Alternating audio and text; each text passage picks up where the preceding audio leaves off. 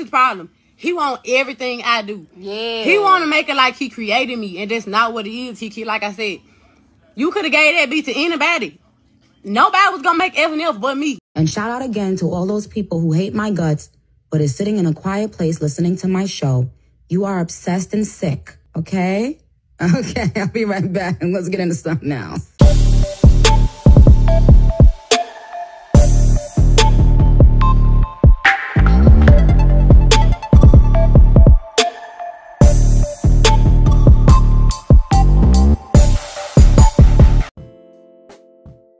What's good, you guys? Welcome back to my channel. It's your girl Ebony. All right, you guys, there are several topics I do want to discuss in this video. The first topic being none other than the rapper and producer HitKidd coming out to air out Glorilla and to also put out there that her new label is trying to take him to court over a song he created. Talk about a mess. He also clears up the fact that Cardi B allegedly did not say that Saweetie needed to be removed because of Offset. So let's get into it. So you guys know that HitKidd is a producer. He is the creator and mastermind behind the song FNF. Now he is basically saying that when he put, Glorilla on the song, he warned her ahead of time that this song was going to blow up. And he also warned her that labels are going to be coming for her. So to make sure that she understood that this song is still going to be solely copyrighted to him and her. However, you guys know that once you sign to a label, especially once you sign a 360, the label tries to take ownership of any content you have actually put out before you get signed because they want to keep making money. Talk about a mess. Now, after this happened, HitKidd actually found out that they were trying to take the song away from him. So he did take to Twitter to air out what was going on behind the scenes. And when he aired this out, he actually let us in on a little bit of tea and actually contradicted any belief that Cardi B asked for Saweetie to be removed due to her being with Offset allegedly. So HitKidd started with this. I did my best to protect you and the girls. This is only a portion of what I've been through. I'm bringing this to light before the word gets out like I'm a bad guy. I'm a stand-up guy and I stand on my business and my morals. I told you and your manager every day that we was in LA with Saweetie, that the labels were going to try to sign you because of FNF. So watch out. I also told you to let me know when the labels reach out so we can be on the same page, but you still went and signed my song without telling me. So basically these folks are trying to take me to court over FNF because they want to own the song, but they want to own the song to put it on this EP, which both parties knew. So tell me how you gonna put FNF in your contract without telling me. And Jen from 300 Entertainment, lame for telling her boss I was signed to them and I wasn't. Somebody says it's only a matter of time. 9 times out of 10, I bet she used in-house attorneys. He said, I told her and her manager not to use any lawyers from the label, but they still did. A person says, is it true that Saweetie was removed from the FNF remix per Cardi B's request? He said, nah, only paperwork issues. Offset called me to get Cardi B on the remix after we couldn't get Saweetie on the remix finalized. I'm about to be one of the greatest creatives ever to come out of Memphis. I'm telling him if I sign y'all, you know what I'm saying, I want him to come with me. I'm saying that the whole time. And then another thing he kept saying, I can't remember exactly what it was about, but he ended up saying, if they want you, they gonna have to pay me. I forgot exactly what amount he said. He just said between 100K or 500K. They gonna have to pay me for this song. He got the same thing after he kept saying labels called me. So I'm like, he on some other. So he's saying I use CMG lawyers. My lawyer is not a CMG lawyer. He was trying to get me to use his lawyer though. He was like, use my lawyer, use my lawyer. No, I'm not using your lawyer, you mad because I'm not using your lawyer. I used another lawyer and he not CMG lawyer. Wrote that bar. He just said, say it again at the end. That's his problem. He want everything I do. Yeah. He want to make it like he created me, and that's not what it is. Like I said, you could have gave that beat to anybody. Nobody was gonna make FNF but me. I was the only person that was gonna make FNF. So stop acting like you discovered me. I gave HitKidd credit on multiple occasions. He's a great producer. He just do. And I was getting mad, like I swear to God, I cried. Okay, I'm like, you talked about how people deals and you trying to do me the same way. Slime in the dude. Like we was cool before all this. And now you like this money and you turn on me like you not trying to give me no percentage of the song. They lying on her like they trying to do 50-50 and they not. So it was crazy. Like that, I never bought in there. So look, you guys, what is my thought about this? Well, HitKidd did get online to basically voice his frustrations. Do I think that he has a good point? Absolutely. But I also think that that is the nature of the game. As soon as Glorilla signed that 360, she pretty much signed over the rights to a lot of the stuff that she worked on before she was in her deal. And a lot of times, rappers and producers who aren't big enough to defend themselves, especially legally, okay, do get pushed off to the sidelines, and a lot of their work does get taken from them because they don't have the means to fight it. So I also think that another side of this is that he could have maybe aired this out privately with Glorilla. It did make him seem like he was out here looking for some support, right? But I think that the most important thing about this is that at the end of the day, once Glorilla signed that contract, even if it is made by you, done by you, blood, sweat, and tears, that label now owns that, and they're not going to stop at anything not to get that away from you, because they want to make sure that they're recouping everything they put into Glorilla because she's in a 360. So this is so unfortunate. Much love to, HitKidd, and I do feel bad for him, but I also appreciate the fact that he cleared up that situation with Cardi B by saying, look, Cardi B did not ask for Saweetie to be removed, okay? It was a paperwork issue. But I also find it interesting that Offset is calling people asking for Cardi B to be on songs. I mean, what? What? Like, is that what?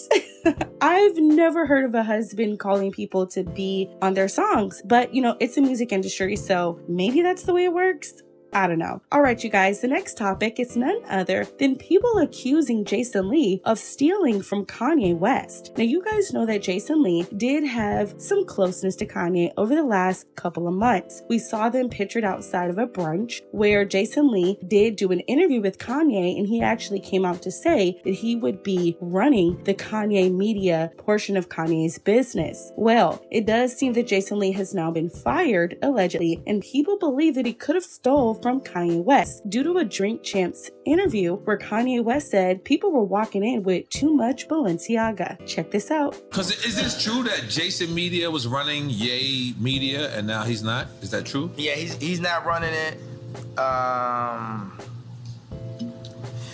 He not running it. I just felt like people just walking in with too much Balenciaga. If you know what I mean, you know what I'm saying? It's like, they just out here like flexing, you know what I'm saying? They just flexing like, you know what I mean? And I don't like somebody saying, well, I'm gonna be the voice of Ye. Ye the only voice of Ye.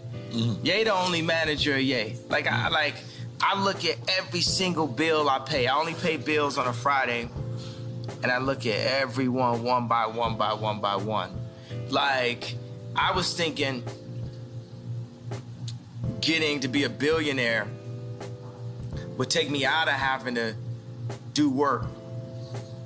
Now, one of my biggest jobs is keeping my money, right, because there's a lot of people that's on a full-time job to take my money. Right. And I've literally lost hundreds of millions of dollars by not looking close enough. Child. So Kanye said he has to protect his money. Now look, Kanye didn't come out and say that Jason Lee stole, but the implication is there allegedly. He literally said people was walking in with too much Balenciaga. He also says nobody speaks for him, and he also says that even though he has to protect himself, he also has to protect his money. And he said, people was walking in with too much Balenciaga. He likes to see how much each person is paid. So any reasonable person would wonder if Jason Lee was maybe getting paid more than Kanye would have liked, right? I mean, walking in with too much Balenciaga cost. Oh my God, this is a hot mess. Jason Lee, did you steal from Kanye? I just want to know. Like, all jokes aside, Jason Lee, was you stealing from Kanye? It's a question. Like, I'm not even going to say it's true or not, because this entire conversation that Kanye West had with Drink Champs can be taken either way. But it does seem like Kanye is trying to say you was taking more than you were supposed to get because you was walking in flexing off of his dime. Allegedly. Ooh, talk about a mess. Yikes. Not a thief. Yikes. Allegedly. Chill.